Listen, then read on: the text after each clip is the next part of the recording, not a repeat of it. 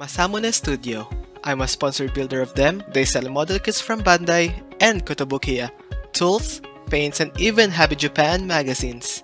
Pre-order your P-Bandai now and check their model kits on sale. Link in the description.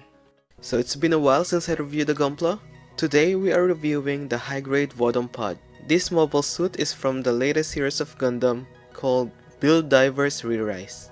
As usual, the mobile suits from Gundam Build series are based on another Gundam series. The Wodom Pod is based on a mobile suit named Wodom that appears on Gundam Turn A. This Gunpla was released on June 2020 for 2,300 yen, so about 26 Canadian and 21 US dollars, which is kinda pricier than a regular high grade.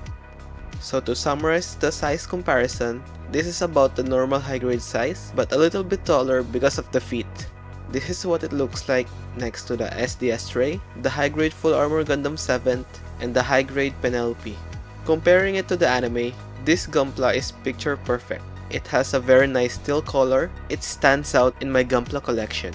The armaments are also complete, with a triple missile pod on the right and a large beam cannon on the left.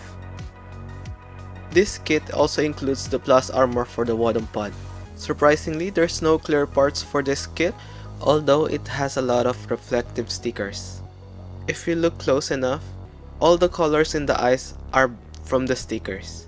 This black stripe on the side as well, and there's one hidden under the back skirt. Since this Gunpla doesn't have any polycaps, you can expect some seam lines on the joints. Other than that, there are also some seam lines on the plus armor for the legs. If you wanna paint this Gunpla, you better do some peg mods for the top, because once you assembled it, it's really hard to disassemble it. The only hollow part in this Gunpla is the plus armor for the back.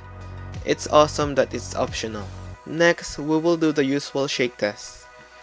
With the plus armor, the armor for the back easily got removed. And moving on to the articulation, since the plus armor doesn't add much articulation anyway, we will not cover the articulation for that. For the top part, it rotates all the way. There's a latch that opens at the back. You can put the other parts in it. You wouldn't be able to open it up without pulling the back part. For the side weapons, it can move up and down. It can also rotate. And the armor can also be rotated separately. This non-polycap joints enables a lot of articulation. Up and down. To the side as well. The other parts blocks it, but otherwise it's really good. Elbow bend is all the way to 180 degrees. Unfortunately, the Wodom Pod only comes with open hands, so it won't be able to hold any weapons. The flaps at the back can also be rotated. Back skirt can also move a little bit up and down.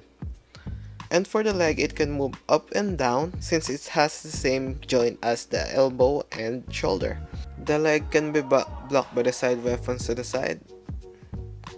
It has a really good one joint knee bend. This one is like the ankle of this Gunpla. It can only articulate just a bit of side to side.